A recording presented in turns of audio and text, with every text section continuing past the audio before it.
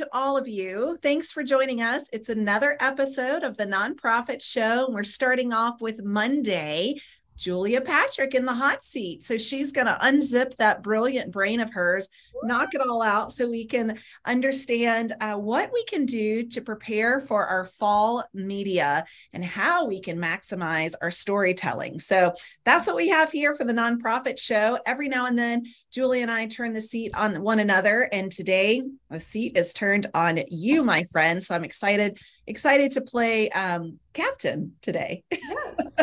Julia Patrick, of course, CEO of the American Nonprofit Academy. I'm Jarrett Ransom, your nonprofit nerd, CEO of the Raven Group, and honored to serve alongside each and every day as your co-host.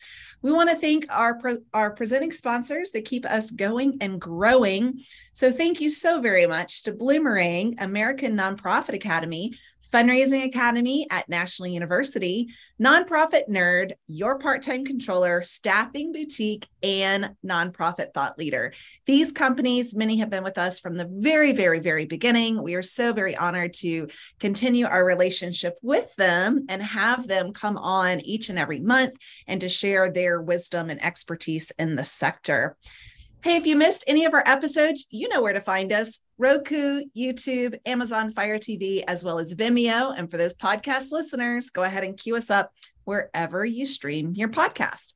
So Julia Patrick, look at you. I'm so thrilled to have you here to talk about how we can maximize storytelling. Now, give us a little bit of background because you really come from the media world. So tell us a little bit about your background and history. So for 30 years, I was in the publishing sector.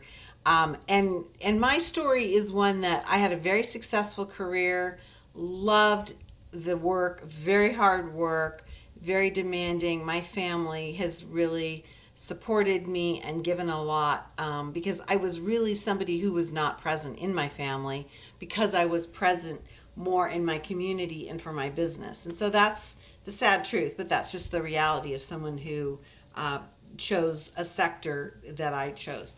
And as I was reaching a different point in my chronological life, hint, hint, I was 55.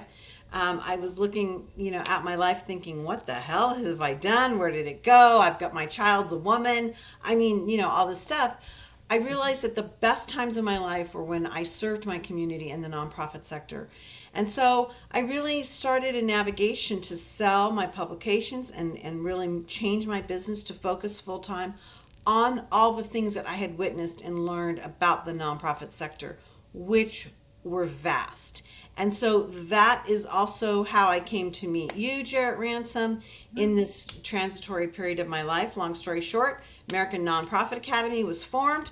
I chose the colors red, black, white, and gray because you start with red, which is passion. You think things are very black and white about what you want to achieve, your mission, vision, and values. And then lo and behold, things turn gray and they get murky. And so that's kind of where we are. Long story short, here we are. I love it. And I can feel your passion coming through. It's palpable. Absolutely. Well, hey, so we're going to talk about maximizing our storytelling, in particular for our fall pitches. And as we were talking in our green room chatter, can you believe fall is around the corner, right? Like September is literally around the corner this week. September is this week. So talk to us about how we can write. It says here 5 story pitches, and we want them to be emotional. Is that correct? Yeah, so this is the deal. 1.8 million nonprofits in the United States that are registered. Hello. Right. So there are a lot more than just that, right? And you want to be able to tell an emotional side, not like, as we call poverty porn or, talking about something that is just super negative necessarily, but you want to be realistic, you want to be educational, and you want to be able to tell that story concisely in a way that might illuminate the issue, might bring you donors, might bring you stakeholders, and might bring you funding. Okay? So, I mean, there are a lot of opportunities that you can create by telling a story. And the reason why you want to choose 5, and you want to do them now, because when we're moving through the season, it's too late. You got too much going on. So you step back, come up with 5 stories. And those stories really can be something that you can then share with the media. The reason why 5 is such a big number is that you might have a media outlet that's like, yeah, we kind of already have done that story. Or, yeah, that's not going to work for us. And so you don't want to be like, okay, thanks very much, and walk away. No, you want to be able to say, well, have you thought about this? This might be an interesting angle, or this might be an interesting story, so that you have the opportunity to get your message in front of the people that count. Now, question, Julia, are we pitching it as the nonprofit leader? Are we working with a public relations team? Who, What who a, should best pitch the media? what a great question. If you are somebody that has a budget and attention to detail where you have partnered with somebody that Mhm. has these relationships, by all means, because they can pick up the phone or send an email or bump into somebody at an event or the supermarket or the coffee shop and say, hey, media news outlet, have you thought about this? I got a great story for you. And that's how the ecosystem works. Okay. That's how the ecosystem works. And we want to think, oh, it doesn't have this relationship layer, but it does. And Does. so they also, these professionals also know what's been covered, right? And so they'll be able to say, yeah, this is not a good pitch, but this story is. So Mhm. if you can create these scenarios or these stories and then work with a professional that can help pitch those, yay team. Okay. Yeah, that's good because I can imagine, and we talk about this, all the time, Julia, is that we are not in the nonprofit sector because we love media. Like we're in it because of a passion for helping the community. And so how do we address the media knowing that that's not probably our skill set or not most people's skill set. Yeah. Now you're going to talk to us about our B-roll and our photos. So first of all, what is B-roll? Role. So it's really interesting. Back in the day, and 2 things have happened. We used to have a segment of professionals, and they were professionals, highly paid, oftentimes part of unions, called shooters. For obvious reasons, we don't use that anymore. They're more photographers or, tagged into photo editors. But these are the people that would go out with a reporter and they would film or take still shots of imagery that would then accompany the story. So if it was print, if it was broadcast, but now we don't, even if you're just working with somebody, let's say a newspaper, they have a website and they're doing video. I recommend everyone subscribe to the New York Times to see how that august institution is navigating the B roll or the imagery to a newspaper for online content. It is amazing what they do. But the reality is, news outlets don't have these big budgets that they used to. And so, if you can come to a group, a media outlet, and say, not only here are still images, but here's video, then you are going to get moved to the top of the list. You're going to have a better opportunity of telling and sharing your story. It's magical. It makes me think, early in the pandemic, and you know this, but I reached out to some media and they sent one person, right? And it was the Yeah. person that did all of it, to interview. That's right, to interview the story. And so to have this backup and to almost package it, I've heard you talk about this before. It's like you want to package it in a way that's like, here's what you need, make it simple. So high quality, things like that. What are you saying right now, Julia, when it comes to, seasonality? Because we've talked about this before, in certain areas of the country, you want to make sure your B-roll matches that part of the country. Talk to us about that. Right. So in media, we use the word evergreen. And that means that if you're doing images, now, for example, let's say you're doing images for a water drive because of the heat, which has been realistic across this country with, our weather this summer and the Yeah. heat escalation and all that. Okay, yeah, to have people that are in tank tops or summer gear, summer wear, yeah, that makes sense. What would not make sense is to have somebody in a parka while you're talking about your program and it's going out in July, right? So we Right. call it evergreen. It means that you cannot tell what time of year that image was taken unless it's specific to the conversation. And so the more timeless these images are, the better. So, for example, if you wanted to talk about, let's say you're running a senior center and you're showing how your seniors are participating in maybe like a singing time or where somebody's playing the piano, you wouldn't want to have a Christmas tree in that image, right? Unless it was for a Christmas program, right? And so you have to kind of think about what is going on in that camera lens. How do things look so that they could be used 12 months a year and not identified to a particular time? That's so smart. And to have like, a I don't know, a file, a digital file of this so that you can go to it, as you said, have that evergreen content so that you can provide the B-roll and help the reporter then assemble what's necessary for them to be successful. Mhm. Now, I know my home channel news station has changed a lot of staff lately, and it's very disappointing. But how can we update our media database? So it used to be back in the day that we would have a database and it was very much like first name, last name, snail mail address, email address. I mean, it would go on and on and on. But the Yeah. reality is media is changing super quickly. It's a hard job to be in. We think, a lot of times, oh, it's super glamorous, but it is not. So you see a lot of burn and churn where they're just like, man, the news is tough to report on. It's hard to be around negative imagery and negative news all the time. And so people move around. But what they don't move around are their social media tags. And so it might not be a protocol that's like, Sally Reporter at xyzstation.com. Basically, it'll be Sally Reporter, and then that media tag follows her, and that's gold. That's what you want. And so make sure that you're tagging those people so that you follow them, so that they know who you are, and that you're getting that information into your database so well. Don't kill yourself to get, their snail mail address like you would in the past. Make sure you Or a fax number. or if, yeah, no, guy, it's like so true. Or who the assignment editor's name is. Yeah, we used to work that way, and in some ways we still do, particularly with a larger media outlet. But the reality is, a lot of these reporters, and this is so interesting. Back in the day when I started, you would never contact a reporter directly. Mhm. That was perceived as really poor protocol and poor behavior.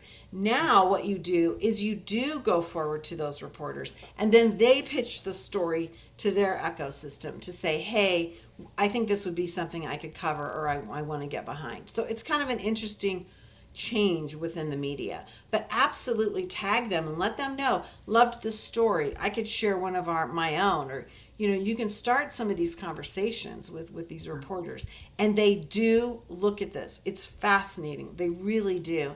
And it could be a quick way for you to get your story into the queue. Well, and I think this goes back to the question, that I had asked previously, Julia. Should we be doing it as the nonprofit staff or leader, or should we be working with the PR team? And I would imagine, if we are an organization that has the budget of that PR team, that these people really keep up with, the staff and how they might move around the country. Right, because that's their job.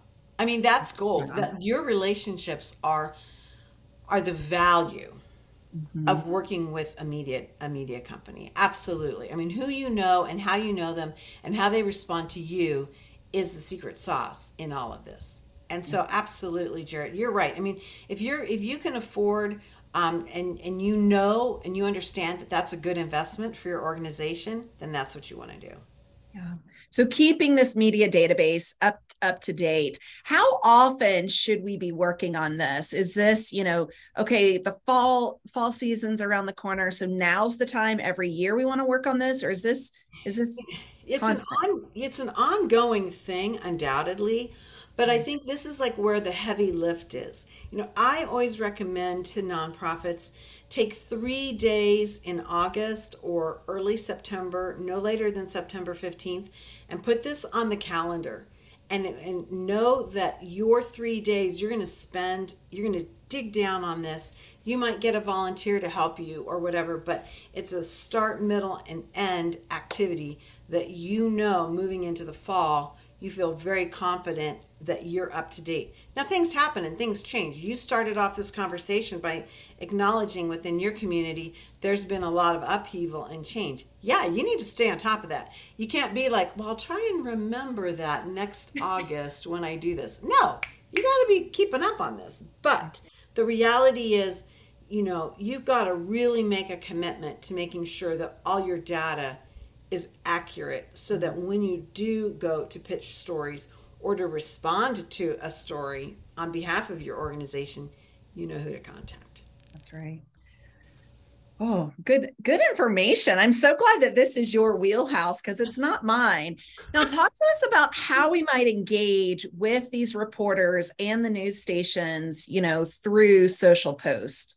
So, this is a really good question, and I appreciate having the opportunity to talk about this because I think that one of the best things that we can do in the nonprofit sector is I think we can become that thought leader and that go to person.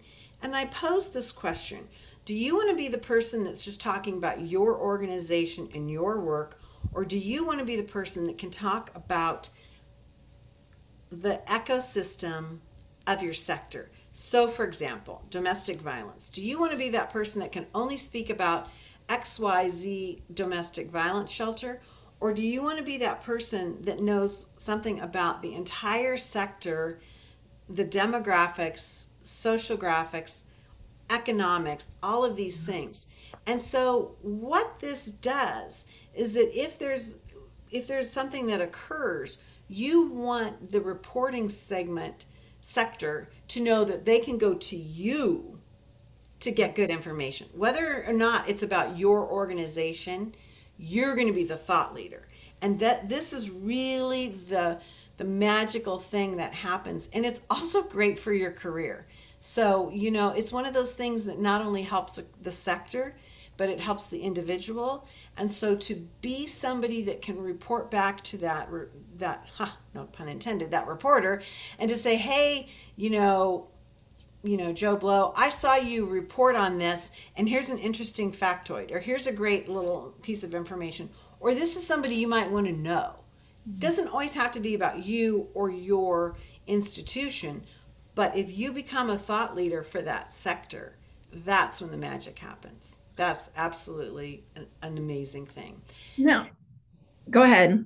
Well, I was going to say that, reporters, you have to remember that they might have, like, before they come to you, they started their day with a pumpkin truck that turned over on the interstate. Next, they went to a Teacher of the Year award. Right. Then they went to a factory explosion, and then they came to you, right? I mean, they're going 90 miles an hour with different things. So the Yeah. more information and expertise you can feed them, the better and the more accurate the story is going to be. That's Now, a big. what I was going to ask is, should we be reactive to the news? Like I've seen it where, let's say there is a chemical explosion somewhere, and maybe we provide services for burn survivors, right? Like, should we then approach the media and say, this just happened. We want to make sure that the community is aware of our services and how we are here to be of service? Or like which leads the pitch? And I love that you asked this question because you can imagine how insufferable I have been as a board leader, given my background on this topic. Absolutely. But you know what? This is very controversial because there are a lot of nonprofits that are like the organizations led generally more from the board that feel like we're not the story. We don't want to go forward. We don't want to put forth. And I think that's absolutely the wrong approach. I think if you are a leader, in your sector and you know stuff and you are a good connector and you have the ability to build community and solve problems, yeah, you need to be out there. So, for example, this is a great, true place where we've been. Think about the food banks and the necessity and the engagement they've had in our communities in the last 48 months. It's been remarkable. And Mhm. so, people that would be like, well, I don't even know where to go, right? I don't even know how to navigate this, have had to be educated and they've had to step up, right? This would not happen if we didn't have some communication going on. So imagine if you're a food bank and all of a sudden you're going to do a pop-up drive-through or whatever. You need to be able to communicate that. You need to be able to get, as they say, out in front of the story and share that. And what does that look like? And with back to school right now, that's a big one. There's a lot of school drives, but not a lot of, that stress that comes along with it. And so maybe, how we can relate and even divvy up the story, because every news channel, there's a backpack drive, right? But never do you see someone that's teaching how to be, I don't know, maybe a little bit more mindful during the school year, and how you can approach the year with a little less stress. Right, right. And I guess that goes back to our very first topic this morning, or this afternoon, wherever you are. And that is, 5 emotional stories. Not just maybe the one that's ever present and obvious, but things like what you just said. How do you reduce the stress at dinner time? How do you get kids to do their homework and feel successful and not have the parents feel like they're badgering their kids? I mean, there's a I would bajillion I of would tune into that one. I know you'd be like, but That yeah, that one was written for me, I think. it's true. But you know what I'm saying here is that you have to look around at your community and determine what you think people are needing help with and what are the answers that maybe you can provide. And hopefully you are in tune with your community because of how you serve and how you lead. And so you are asking those questions. So when we're creating this, not just for the fall, I'm thinking this also is a little bit more, seasonally driven. So should we be thinking of, quarterly or monthly pitches to the media? How can we take these best practices for pitching the media right now in the fall, Julia, for Mhm. it to be, I'm going to use your word, evergreen throughout the year? How can we make that? So generally, best practice would be a 12-month, and I always say, I always like to have a 16-month editorial calendar because things, mentally we're like, oh, things end in December and start in January, and that's Right. not really how it works. We need to be thinking like a little bit outside that 12-month calendar, but nevertheless, there's so many things that you can tag your organization to. So, for example, we have basically 7 major holidays. We have 4 or 5 major seasons. We have regional seasons. What is it that your work does that coordinates with what the population is going through? And so you can do things like if you're in a sector, let's say you are in the medical sector and you have, heart disease awareness is February. And so then how do you tag stories that might wrap your nonprofit because you serve that part of the sector? So you need to be strategic about this. Also, this is where an outside professional might be able to help you to understand, what does that look like? There's Mother's Day, there's Father's Day. There are so many different things that go on. There's safety awareness about certain issues. You should be tagged to that. You should be aligned to that. And so that's super, super important. And again, Jarrett, we're talking about now digging into the fall, but this truly is a year round, sentiment and mentality, if you will. I was just thinking, we just had National Dog Day, right? So for some of you that have, pet shelters, that of course fits right within your mission. Maybe Yeah. if you have a program and it's delivered through the use of animals, great opportunity there as well. This is so perfect timing. So not only is it pumpkin spice season, it is pitch the fall media season. With a little pumpkin spice. With a little pumpkin spice on top. So that's this, this is one thing we can do right now is we can follow and like our reporters post. Before we wrap up the show, Julia, are we liking them from us personally or from the organization? Wow, what a great comment. What a great question. Absolutely. I'm going to say both. Now, this Okay. is a little dicey because you got two things here. You have your personal brand and you have your Right. organization's brand. And so you got to determine like what the voice is that you're going to respond to and how they're going to, connect.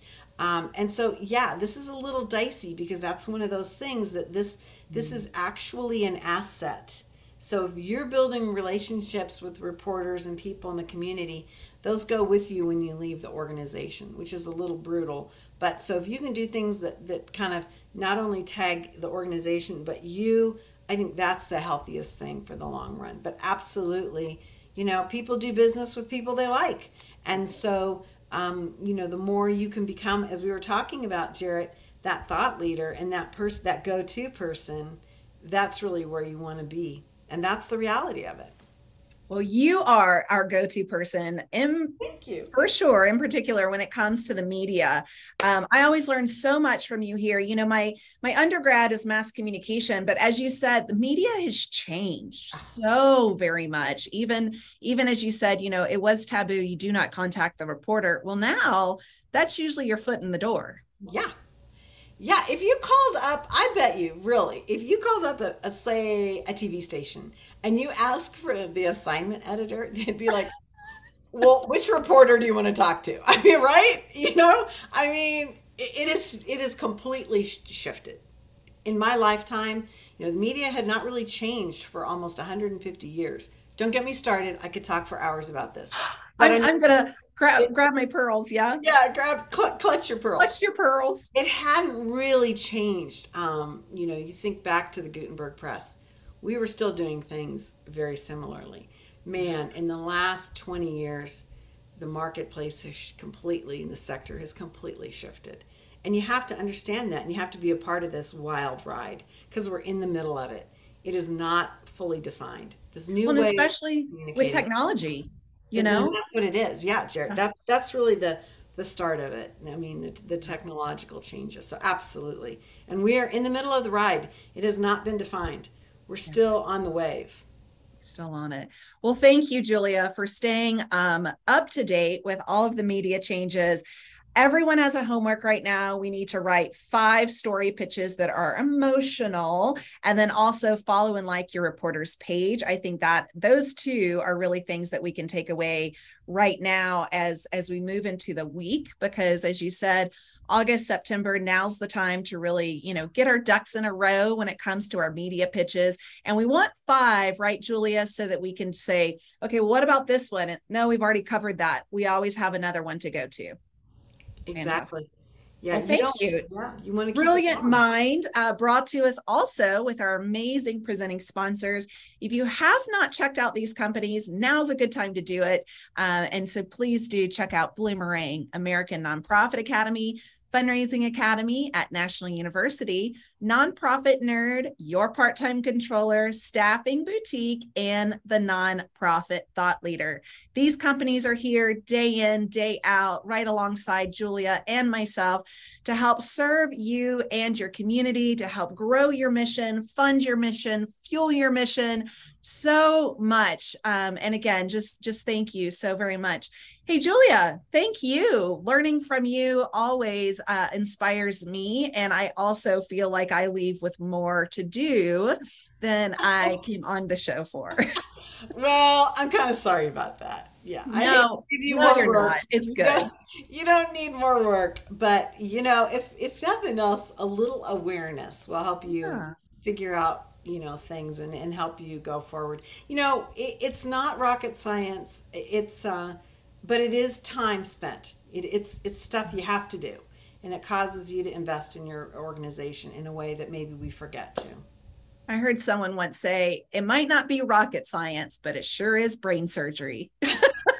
Oh, I'm going to totally use that. Right, That's right. Well, for great. all of you, including Julia, thank you so very much for joining us today. Starting off a brand new week here at the Nonprofit Show. This week has a robust lineup, and we also turn the calendar into September 1 this week. So stay with us. And we always remind you each and every day for over 600 episodes to please stay well so we can all continue to do well. Thanks, Julia. I'll see you here tomorrow.